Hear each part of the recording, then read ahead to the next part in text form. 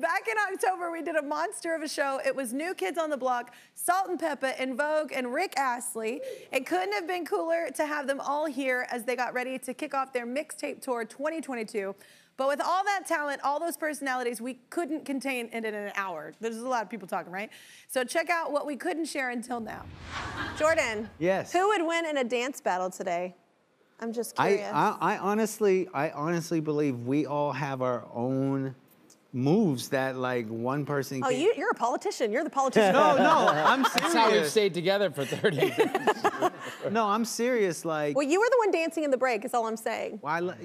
Yeah, true. Yeah. I just like to dance.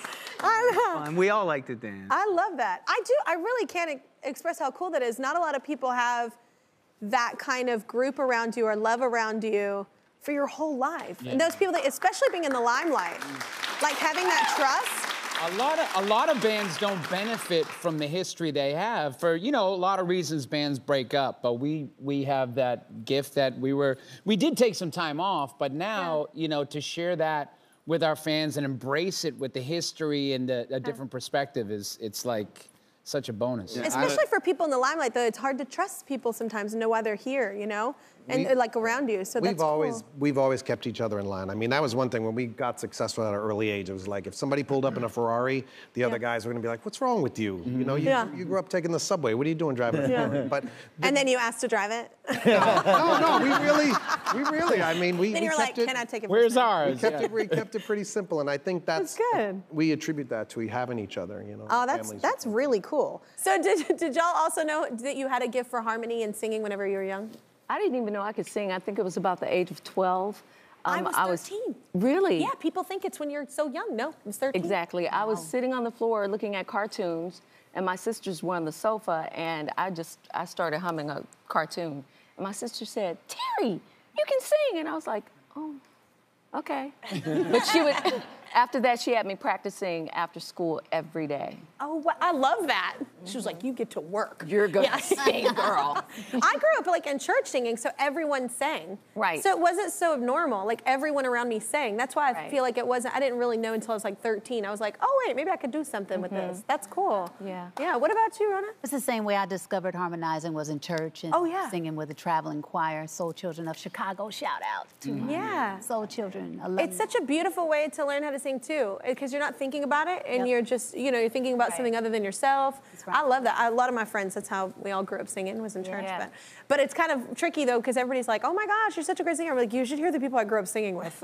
I'm like, I grew up singing with some pretty great singers. So were you always Salt-N-Pepa, or did you have a different, I heard you had a different name at first. Yeah. Supernature. Oh my gosh. That wouldn't have worked, right? Can you imagine? Nah. Supernature is my favorite thing I've learned about y'all. That's crazy. It was so formal. Who came up with Supernature? Herbie, yeah. Okay, and then the fans kind of named us because we, in a rap, said we go together like Salt-N-Pepa, and so it stuck, and it was like, that like, play them that song for them Salt-N-Pepa girls. That's what they used to say on the radio all the time. Oh my gosh, give it up to the fans. Yes. Well, that worked out. Give it up to the fans! Yes. So, you guys all had pretty iconic looks, everybody up here back in the day, but here are some I want to show. So, Danny, this is great. Wow. Look at you, how cute. Look, I dressed today to try and fit in with these. Danny, are there any looks that you'd prefer never to see again? Just curious. I mean, I didn't mind that last one. This one's okay. We look all right. Yeah. I think you look cool as hell. Not bad. I have a ton I wish I'd never done. Jeez, I'm like, what? That's so awesome. I mean, so much style. It was. That's when we were chasing Salt-N-Pepa. I love it. You're on top. Yeah, we were chasing their teams everywhere. Okay, so we were wearing our merch. Oh my God, do you do that though? Because I sometimes, like, I have this song called Love So Soft, and there's a sweatshirt of mine, and they made it really soft. And I just really love wearing it because it's soft, but I have to, like, wear it around my house because I'm like, what am I gonna show up with my name on me? Right. And maybe I will. Yeah, I mean, maybe I will. Why not? Why not? Yeah, I was wondering about that. I love this, how soft it is.